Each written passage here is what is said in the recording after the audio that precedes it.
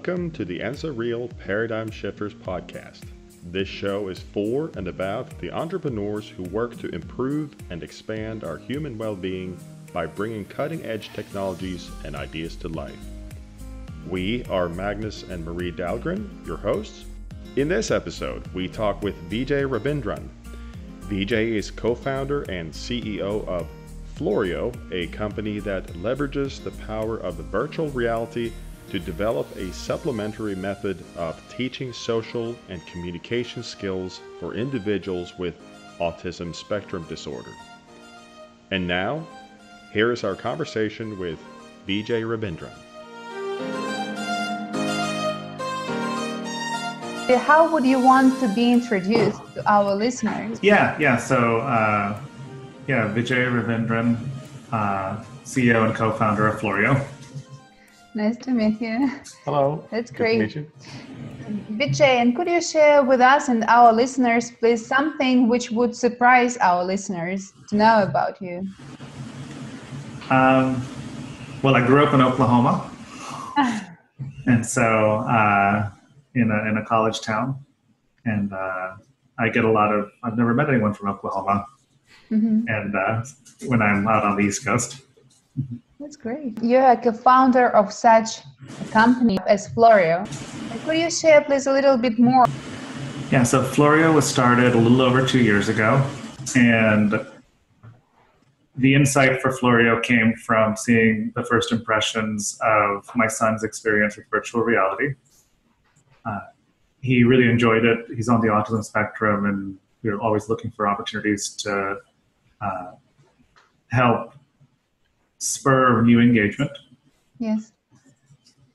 And my wife came up with the idea of, could virtual reality be a teaching medium for social and communication skills, such as what there's so much emphasis and focus for children with autism to develop.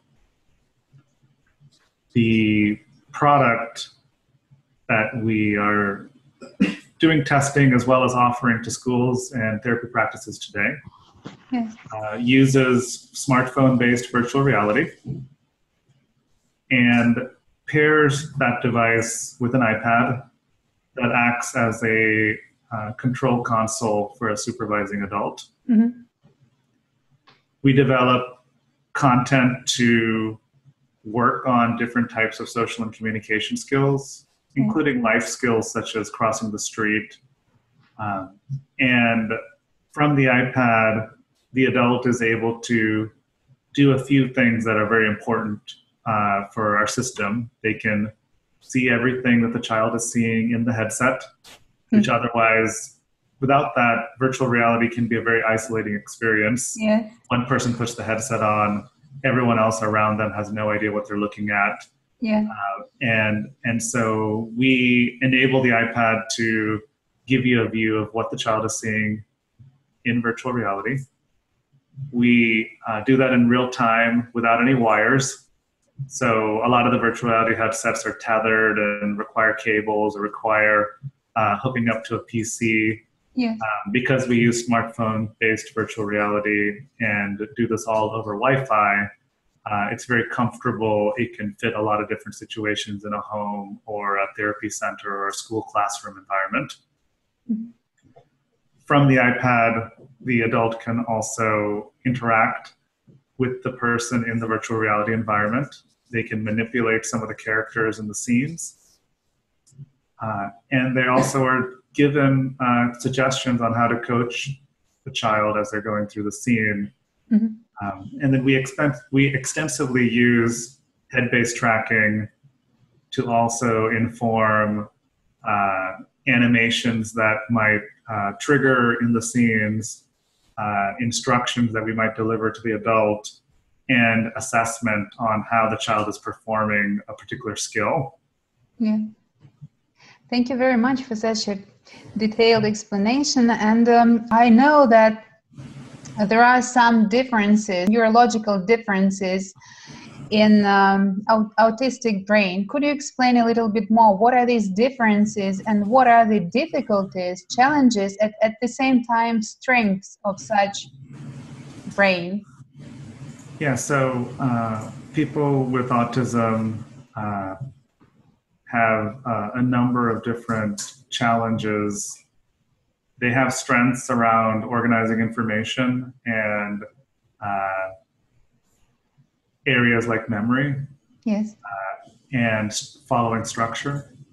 That being said, children with autism have a wide range of different behaviors, which is why it's called a spectrum. Yeah. So, but there are a concentrated set of developmental areas where children with autism have delays. Those delays are in the area of speech, the area of social skills, yes, and that extends to areas where context and cultural norms and a lot of soft skills, so to speak, that most of us take for granted end up being very challenging for these children to understand, interact with, and adapt to. Yeah. As one person puts it, it's about all of the unwritten rules in life and how quickly you can understand those. That those end up being harder for someone with autism sometimes to adapt to and understand and conform to. Yeah. Does I want to call it a system, but maybe it's not a system. Does it adapt to the child dynamically, or does the parent set that, or is there a, since it's on a spectrum, please, could you tell us how the system works for severe or not so severe cases? Yeah, great question. So children can have a range of delays. So, a common question we get when someone looks at some of the interventional content we're developing that's delivered through the Floreo system is, well, what age is this content meant for? Mm-hmm. And the answer is that it really depends on the extent of the developmental delay. So for instance, our most tested set of interventional content is around a important developmental skill called joint attention, which involves two people having a shared experience. So if I point at the lamp that's between the two of you in the background and say, oh, that's really pretty, and I point at it, when I'm pointing at joint attention. And if someone does not have joint attention, then they're lost in the conversation from then on.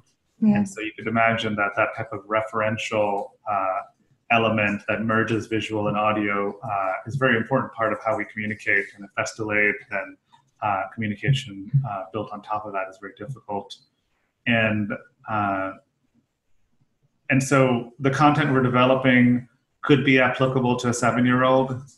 It could be applicable to a 25-year-old. It really depends on the severity of their autism and how it's presented. And that really ends up dictating the delay. That's why the system is also designed to leverage a supervising adult to select the content, because to know that about a child or an adult with autism is something that a computer system would have a lot of difficulty with today's technologies discerning. So we've designed Floreo from the ground up to work alongside a therapist, special education teacher, or parent, and leverage their judgment to help influence the right content for the right person. The other element that's been very important when thinking about the range of ability of the children that are experiencing Floreo today is that the design of the gameplay of the lessons themselves have been made to be very adaptive and forgiving. Yeah. So, in one of our lessons, for instance, for joint attention, the child is in a safari park and different animals make animal sounds, and then the child is expected to locate the animal making the sound and make eye contact with them. And for someone like you or I, we might go through those 3 tasks in the lesson within 20 seconds. very quickly. Yes. And for a child with severe autism, each task might take quite a bit of time to develop that, to locate something, and that's okay in Floreo. That we've designed things so that a child could take quite a bit of time to locate those animals, or could progress very quickly. So that part of the ability to accommodate people with differing abilities is part of the design of the content that we've had to make a key feature. That's great. That's good. And when you develop this content, is there a set of guidelines that you follow, or do you test it on somebody first? So yes and yes. Yes and yes. Okay. So that's part of is a tired expression. That's part of the secret sauce of what we're doing, is that we have leveraged my and my wife's experience as parents, but also my wife is a computer science PhD and on the faculty at the University of Maryland in College Park. And after our son was diagnosed, she took leave of absence from the university and completely enveloped herself in the types of interventional therapies that my son was receiving. And as part of that, she's read so many academic papers, she's learned so many elements, and that background combined with her computer science background and my technology background have all been put into play to develop a set of principles in creating the content and in implementing it to conform with the way that we think we can best deliver this type of training. Beyond that, we have very much dedicated ourselves to this company developing science-backed content and product, and the research is very important to us. It's why we very early on began engaging both special education schools and clinical professionals, and ultimately have a really robust relationship with Children's Hospital of Philadelphia's Center for Autism Research. And our process involves starting with developing content, playing that content in our office. My son plays a prominent role in testing things out the first time. He's a very enthusiastic employee in his own right. And then we use different forums to further develop feedback. Our school partners and our clinical partners also help trial software for us to provide us feedback. We also have developed a great relationship with several organizations that hold exhibitions for families with special needs. Our most recent event was at the Please Touch Museum in Philadelphia. And in events like this, we're able to meet dozens of families in one stretch and try out new content and get feedback from the kids directly. And then we have invested in true academic style research to look at feasibility, usability, and efficacy and so those have been investments that we have made both with our school partners and through our healthcare partners and through our medical research relationship with Children's Hospital of Philadelphia. That's great. You started to talk about other parents and other children, and I would like to ask you, what is your mission?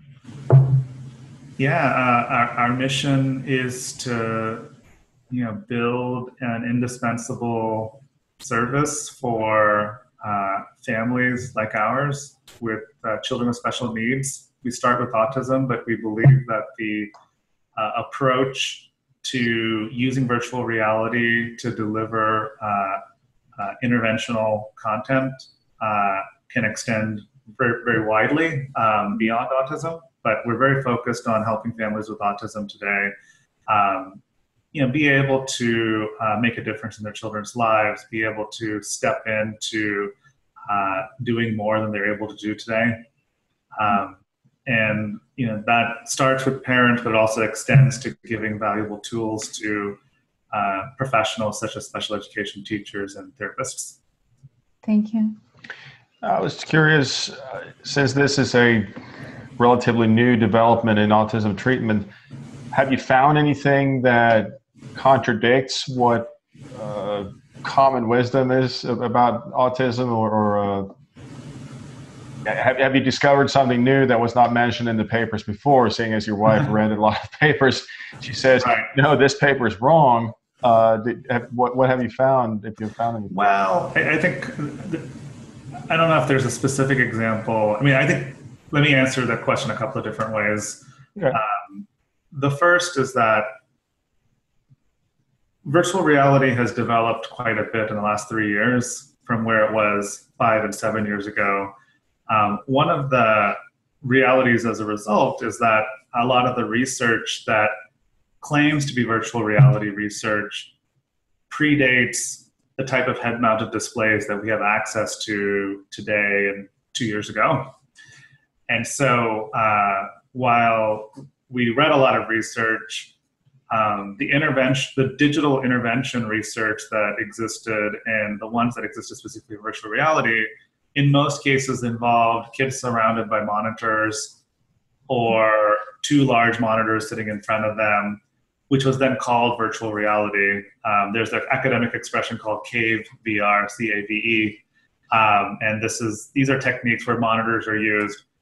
In our opinion, research using research that didn't involve head-mounted display virtual reality was almost irrelevant to us, because head-mounted displays are so different, and in particular with the population in autism, where they might have sensory sensitivities to having a headset placed on their heads. Reading a feasibility study that 20 kids comfortably looked at 3 monitors surrounding them, how much relevance does that have towards building a virtual reality solution using smartphone-based VR and a headset? We didn't take too much stock in that. Early on, once we had a minimal viable prototype that we could basically show, we got a lot of clinical facing feedback from therapists and research professionals. Yes. And I would say probably the biggest concern that they would express was that they didn't think children with autism would wear the headset. That the headset, because so many of kids with autism have sensory sensitivities, tags on shirts and loud noises, and that they had a lot of concerns that the headset would be an issue. And what we've found now, having literally seen 1,000+ kids use the system and going through, our first pilot was over 5 weeks, 3 times a week intervention for the kids, is that of which we had a 98% completion rate in sessions over those, with those 12 kids, is that children love VR. Children with autism love VR, that they enjoy it. They might have some initial nervousness about trying something for the first time, but we have quickly, working with our school and therapy company partners, developed several techniques that warm a child up to using virtual reality. And then once they get over that initial caution, they enjoy it greatly. And so that's always a surprise when we tell clinical professionals, because every time we present to any forum, people will be like, I'm not sure if my kid will wear the headset. And we have a lot of data now that shows that kids really enjoy it, and that headset sensitivity is not a big deal from what we can tell. Yeah. So that's less about what's in the papers and more about clinical people's first reactions to the type of solution we're developing, and what we've seen in the field that has basically been a counterbalance to that type of a concern. Thank you very much. And I would like to ask you, what is your one biggest challenge currently in your business? Yeah. We've made very good progress in showing that virtual reality based content can lead to skill improvement. We feel really good about where we are, given our stage of company, the type of partners we have, and how we're building that out. One of the big challenges for autism specifically is that the way solutions are delivered to families is very diffuse. Mm-hmm. Those solutions, span special education programs in schools, the healthcare system, and therapy companies that are available to families once they have an autism spectrum diagnosis. Employers are offering products as additional benefits beyond the basic medical coverage. And parents often, especially if they have the means financially, are looking for solutions independent of any of those three previously. And that's reflective of, and we've been there, that you can feel pretty desperate when you're going through these struggles with your child, and you feel the clock ticking. You feel that you're falling further and further behind your peer set families that have children at the same age but are able to do more. And you see your child unhappy or suffering, and there's incredible fear and desperation that can come out. And the ugly side of that is that can lead to families chasing unproven solutions that can be painful or dangerous for themselves.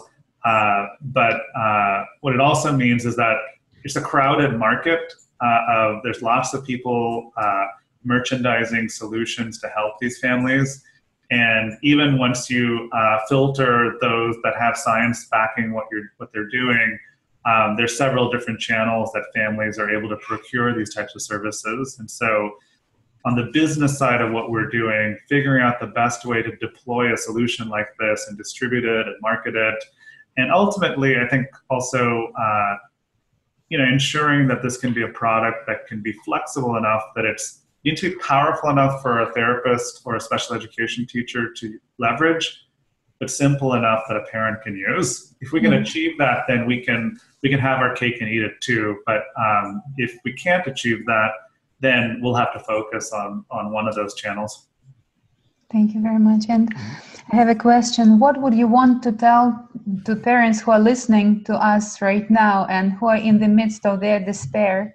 Because, as you said, their children are suffering and they actually don't know for sure what to do. And at the same time, they have to do at least something. What would be your words which can give them hope? Yeah. Well, the good news is that there are a lot of people that we've been able to meet over these last 2 years who care very much about families like ours and helping develop new solutions to help. My advice for families, if they don't have a diagnosis yet, but they're concerned about the behavior of their child, is to, please get screened as quickly as possible. The diagnosis gives you power. The diagnosis gives you access to services. It opens up insurance. It gets school systems to help with services that they have access to. And then, parents are ultimately the best judges of what solutions make the most sense for their child. So parents have to take an active role, and that's something we embrace, and it's a core value of the company that we start from a position of believing that parents are smart and capable, and they care deeply about their child.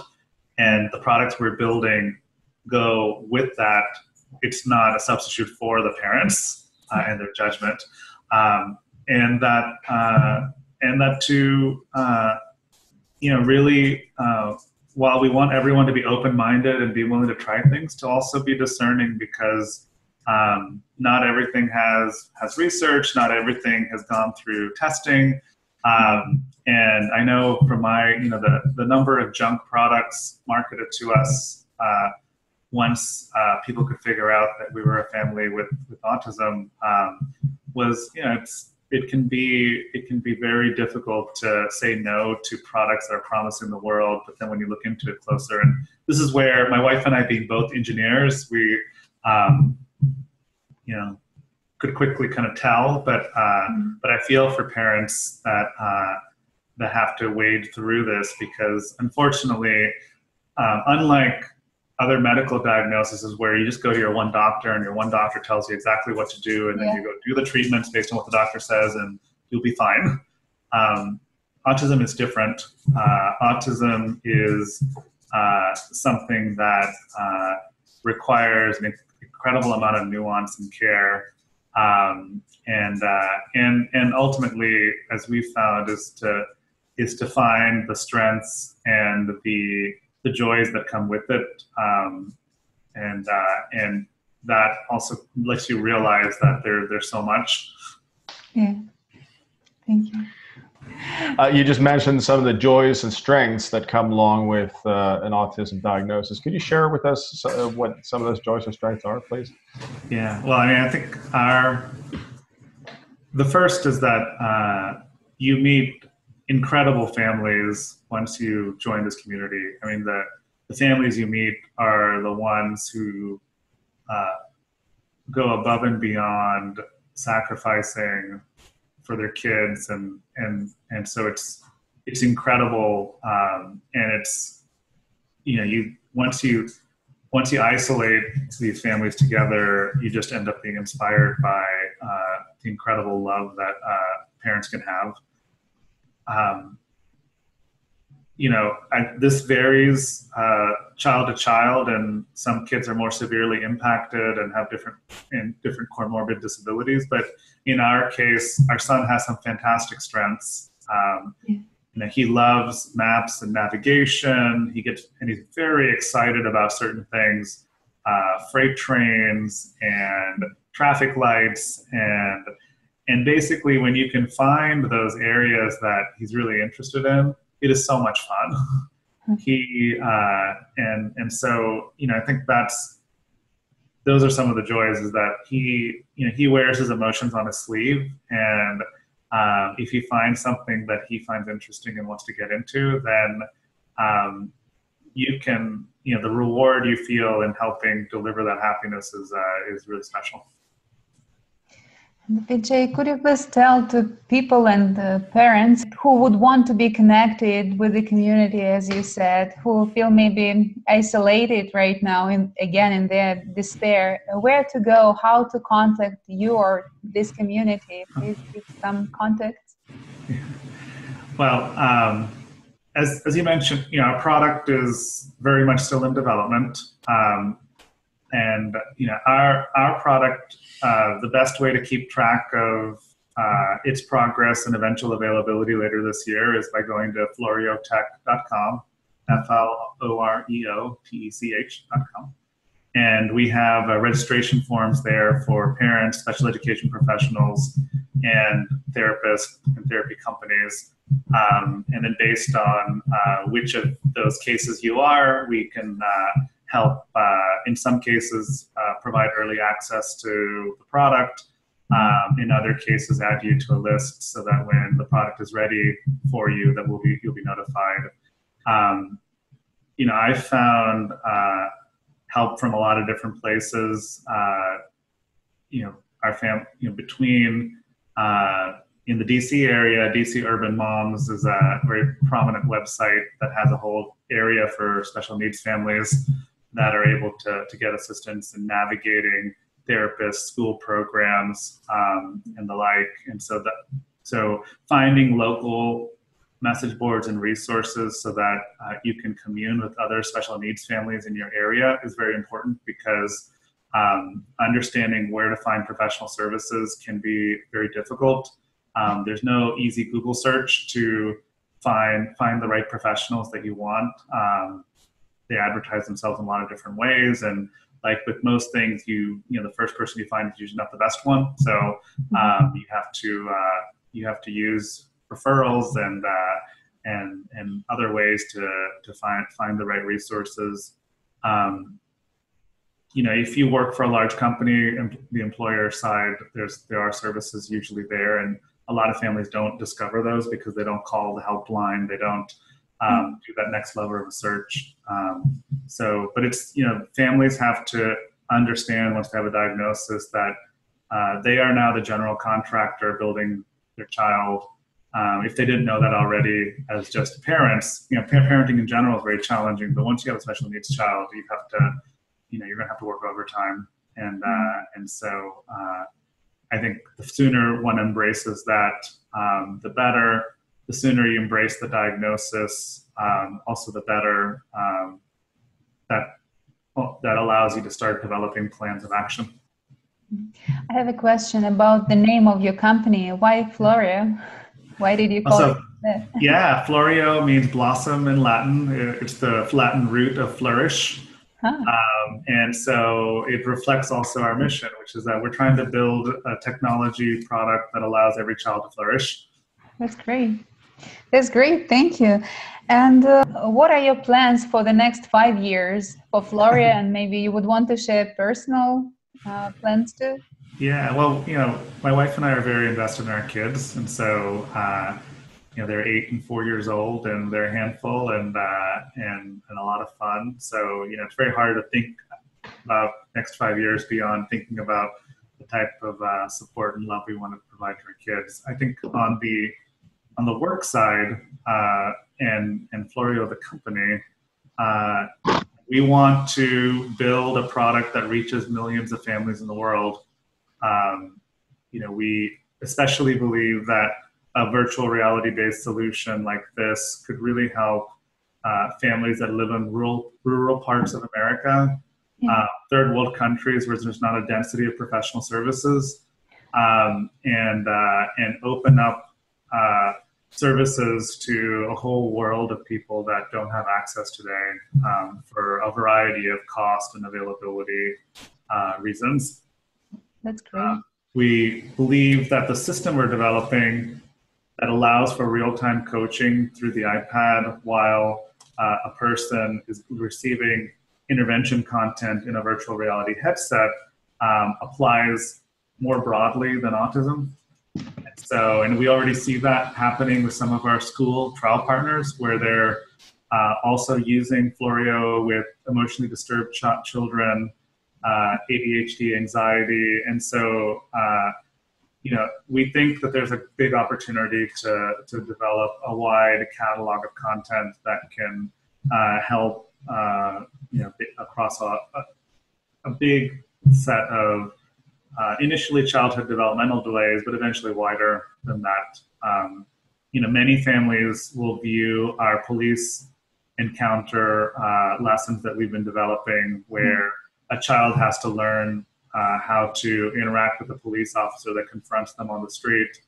And the applicability of training like that is much wider than autism. I think there's many families in this country, in the US, who have a lot of concerns about whether their child will be safe if they encounter the police, and understand the type of language that the police will use, behave in the right way to not present themselves as a danger to the police. Yes.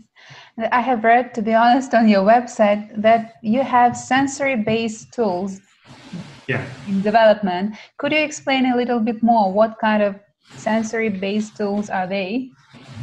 Yeah. So taking a step back again, children with autism can be disrupted by sounds, noise, a lot of activity, background conversation. What you see happening more and more in affluent schools is the development of what are called sensory rooms. And these rooms, which can be very expensive to build, it's not uncommon to see a school spend $50,000 to $75,000 to outfit a room, is to create a quiet room where the children are able to go into that room. There might be calming lights, there might be things to fidget with, and that this allows a child to take a sensory break before coming back into the cacophony of the regular environment. Yes. And our simple idea is, well, what aspects of these sensory rooms can we build in virtual reality such that families and schools have a more portable, affordable, accessible solution to use? And so are there ways to create scenes that can elicit calming, and relaxation for this population of kids with autism and other adjacent areas. We have two scenes today that we are trialing in different ways. The first has been is where the child is surrounded by a xylophone that is in virtual reality, and that their gaze activates the keys to play music.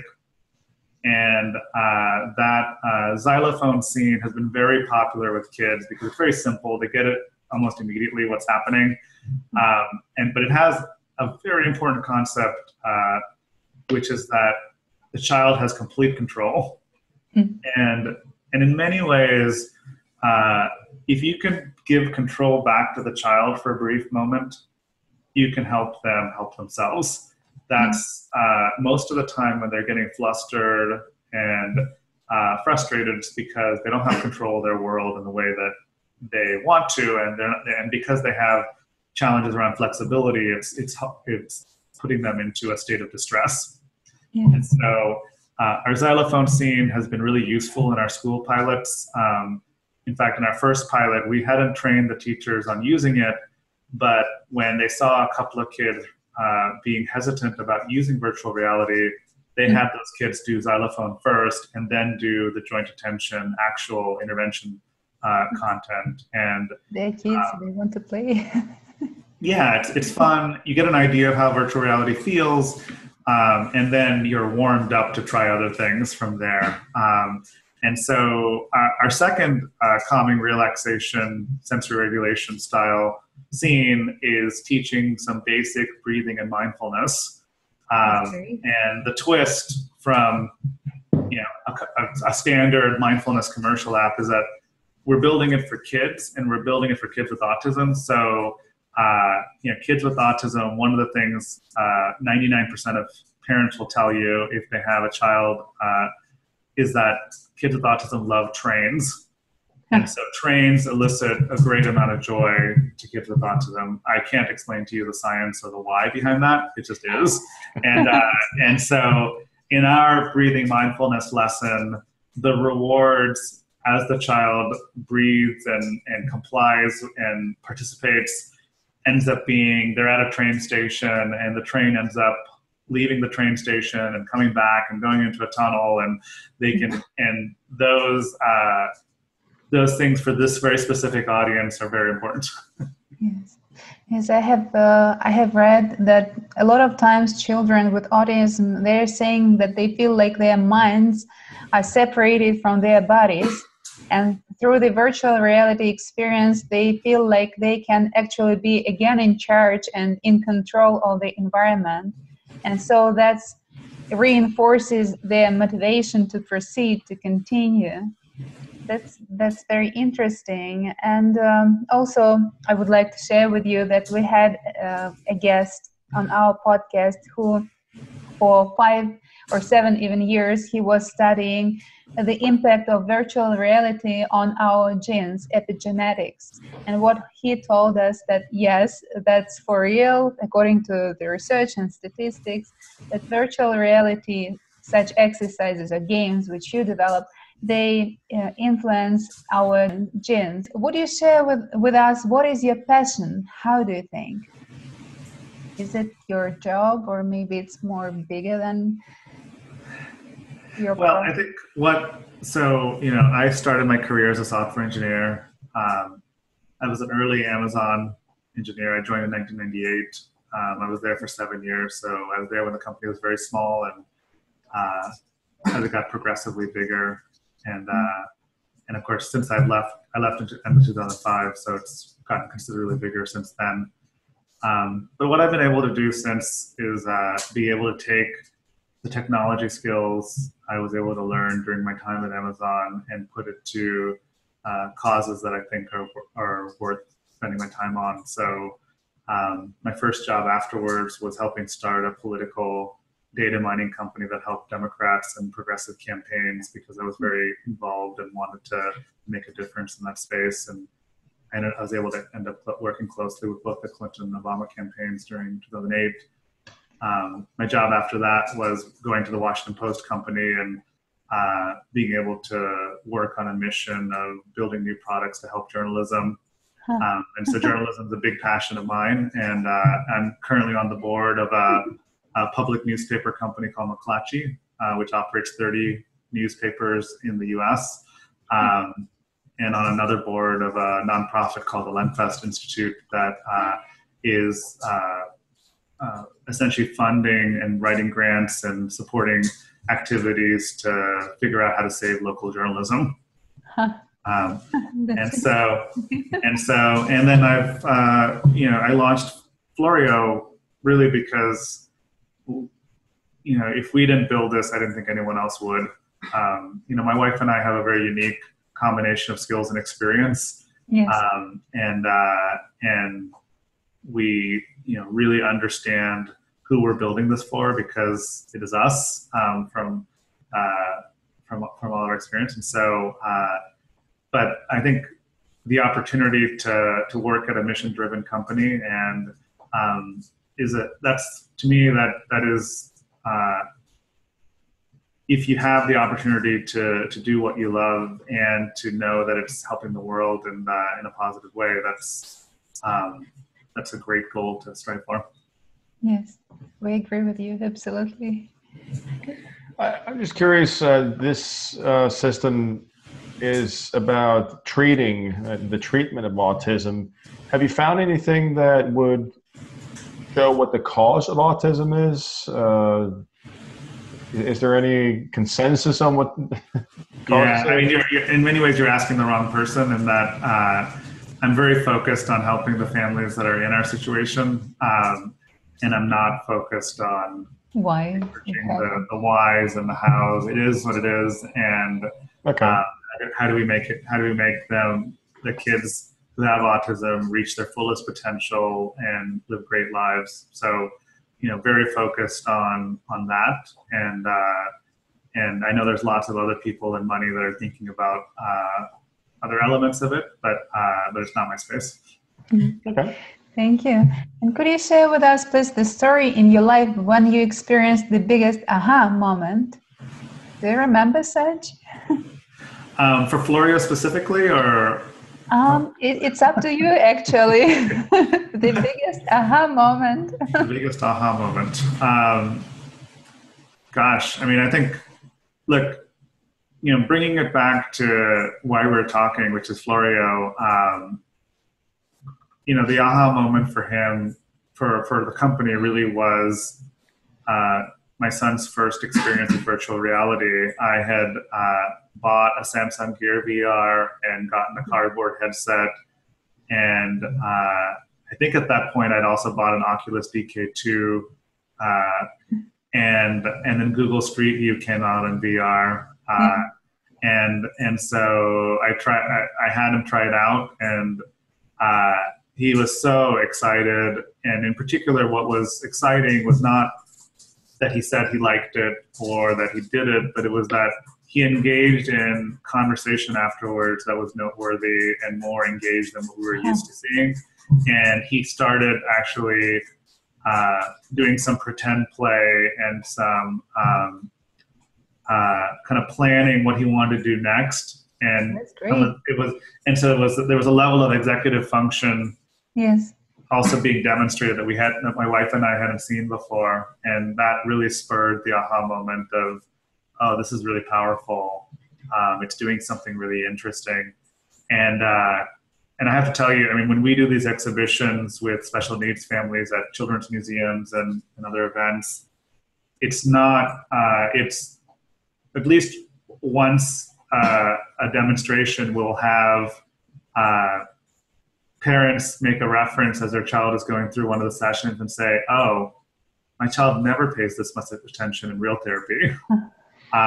Because the virtual reality has this calming, focusing element to it. Yes. With certain kids. And for these parents who have seen their children struggle to focus and pick up new skills, when they see the child succeeding in the VR environment, it's so powerful. When the parents say, oh, wow, I had no idea that, they could settle down this much and focus. it's possible. And that's the powerful thing about virtual reality, is that we can build these environments tailored to how to get the children to be comfortable, how to have them focus, have them work on their skills, and then be able to stair-step them in ways to eventually so that they are ready for the real world in a way that they just couldn't be if they got conventional interactions. Yes, thank you very much. And I have another question. I have a question about failures. All of us in our lives, we experience failures from time to time. My question is, what was your biggest failure and how did you overcome it? And what have you learned from this failure?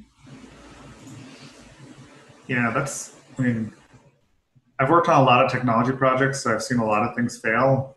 So I'm having now I have to choose like which one is a good to talk about. But I think when I was at Washington Post, I oversaw a labs group that worked on experimental news products. So failure was part of the DNA of figuring out where the future lies. And I think one of the products we worked on, which was called Washington Post Social Reader, grew quite a bit because it took advantage of a capability in Facebook that they had given access to, which they then eventually took away, which ended up eventually essentially killing the product. But the real takeaway from that experience, so this was an app that spread virally, but it didn't deliver a real service. It was just very good as a technique of getting into the Facebook newsfeed and getting in front of people's faces. And so it essentially, and you see this all the time, especially with Facebook, but with Google too, right? So you have a lot of businesses that are just really good at gaming search, and so it ended up not succeeding. And it had this incredibly powerful lesson in it, which is that if you're going to build something that's going to last long term, there has to be true substance to it. Yes. It has to truly engage. And so that's one of our core values at Floreo, is that what we're building is real. We're not going to trick people into downloading it or staying subscribed to it once it's launched. They're gonna stay subscribed because the children are going to be able to do things that they didn't think they could do. Yes. You're going to see improvement. And if they don't see that, they won't stay as customers, and that's okay. And that our goal is to build something that is real and substantive, and that the business will reward itself if we can actually do that. You started to talk about values, and what are the main values in life for you? Main values in life. So, look, I've been very focused on family, and I think that's especially true once you have kids. And I think that'd be true even if we weren't a special needs family, but that only accentuates that. I worked a lot of hours when I was at Amazon. It was a very intense environment, and I think there's a real value in being able to engage with people and to have interests and passions that are unless you can bring them together in the way that we have at the moment, I think developing that type of balance and connection to the world is really important. I think that's why I like living in Washington, D.C. too, is that we're at the center of so many things happening in the world, and we're one protest. We can, if there's anything that we don't like, we can join a protest at the moment. But yeah, I think having lots of interesting hobbies and things that you want to go deeply into has been always really important to me, and then being able to work on meaningful problems.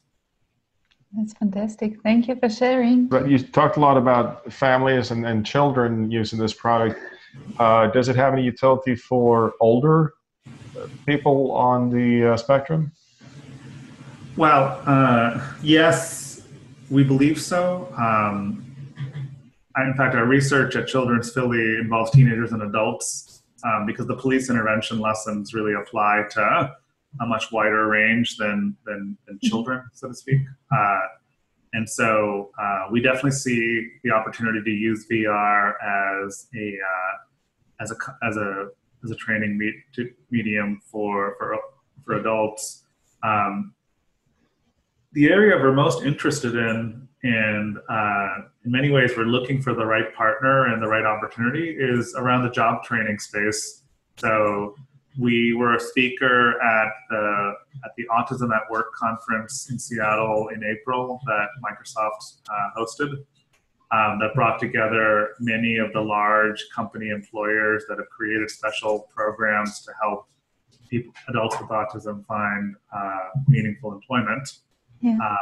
Employment is a huge issue in the autism community. The unemployment rates are extremely high. I think if you look at employment, there was a great article on Slate that talked about this about a year ago, but if you look at unemployment and underemployment, it's between 50 and 80% of employable adults with autism diagnoses are in that state.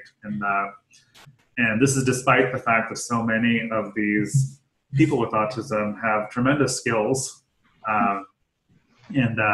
but they lack the complement of social and communication skills to be able to conform to the ways jobs are structured and presented. And so we think there's some great opportunities to use virtual reality in that space. We don't have any shining examples of that yet, but when you think of training someone on how to use the cash register or how to perform customer service interactions, virtual reality can be a really great teaching tool, we believe. Yes, we agree with you. Yes, it's really a very great tool. Now, I have one more question. Is there something we didn't ask you about, but you would like to talk about today? I think you've asked quite a few thorough questions. So, I think I would just kind of circle back to, for families and professionals in the autism space that are hearing this, that please do check out what we're doing at floreotech.com and stay on our newsletter. We share lots of interesting information that we're seeing in the research space, as well as previewing new content that we're developing. This is very much a project of passion. Even despite the fact that we have venture investment and NIH grant, and we're doing this because we feel a deep yearning to help families like in our situation. And what has also happened, which is great, is that people have come out of the woodwork to help us in different ways, from our logo to we've gotten help from so many great families and professionals that have been touched by autism themselves. And so there's a real opportunity to help us, help the community. And so we'd love to see people listen to this show up and say they heard the podcast and that they want to help and have ideas, whether it's new content to help their kids or people they know in their life that could use this type of interventional training, to other aspects of what we're doing. So it's very much it's a village that is helping us get to where we are. Thank you very much. Thank you, Vijay, for such a great interview. I think we got a lot of valuable information, and our listeners too. We sure appreciate it. Thank you very much. Great. Thank you. Take care. Bye-bye.